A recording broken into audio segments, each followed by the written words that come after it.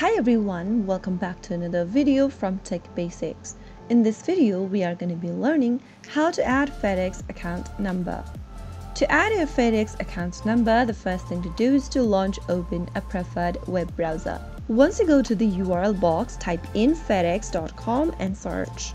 If you're not logged in yet, you will need to first log into your fedex.com account by entering your correct login credentials. Once you're signed into your account, go to the upper right hand corner and click on your name.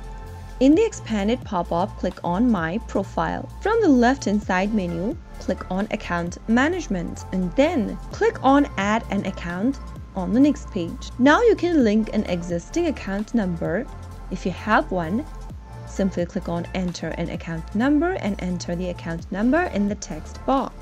If you don't have an account number yet, you can click on Open a new Fedex account. If you want to use fedex.com to create US domestic shipping level only and you'd like to pay with credit card at each time of shipment, then you can select this last option and click Continue. To open up an account, you can choose Open up a new account and then click Continue to follow through the instructions.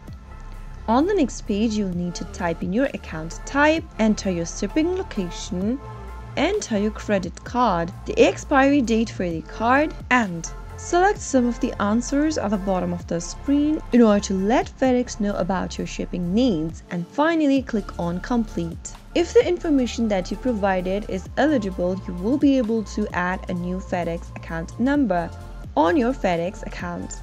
So that is how it's easily done. If you found the video to be helpful, go ahead and give us a thumbs up. Don't forget to subscribe to our channel by hitting the subscribe button. Press the notification bell so that you'll never miss another upcoming upload from us. I will be back again in the next episode. Thank you for watching.